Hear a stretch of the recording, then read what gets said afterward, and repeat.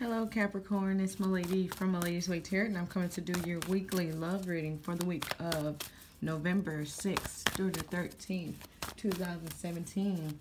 The cards I am using today are Oracle of the Mermaid cards by Lucy Cavendish, and I close off with my Miss Cleo cards. I like to read those straight out the book to ensure you get your full message. Alright, so seems like somebody is not trying to look at their self for the wrongs that are done in a relationship or a situation. Okay, so I want to thank everybody for sharing, and subscribe, sharing, and setting up personal readings with me. I really appreciate you guys for everything you do.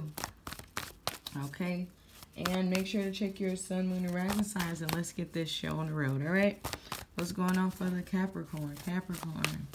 Capricorn, November 6th through the 13th, 2017.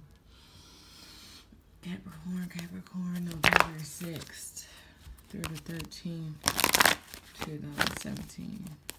What's going on? Alright, Capricorn. Alright, so it seems like either someone is kind of coming out of a place where they're having trouble sleeping, or it seems like maybe people are having bad dreams about you.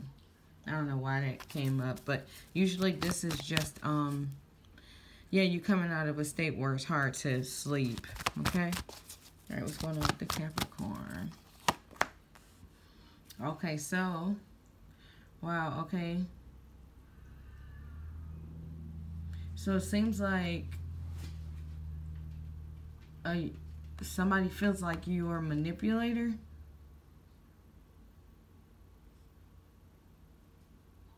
Okay, let's keep going. Maybe it'll start making some sense. All right, Capricorn.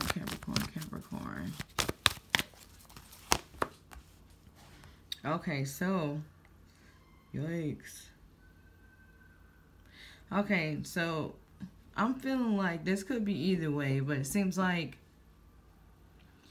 someone may be having crazy dreams about you, and it seems like you may be manipulating somebody, or somebody is trying to manipulate you that left you. Okay, I do feel like this was making you lose sleep at one point in time, but I feel like you come in after that. But I feel like somebody might be using dreams to manipulate you, or you are using that to manipulate somebody. Okay, like I had a dream I saw you cheating, that kind of stuff, to, you know, get you to start spilling some beans or something like that. All right, Capricorn.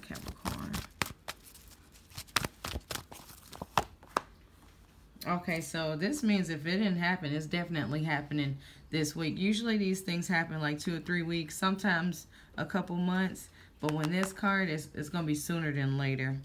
And if it's not, like, it might just get ready to happen if it didn't happen like within the last couple of days.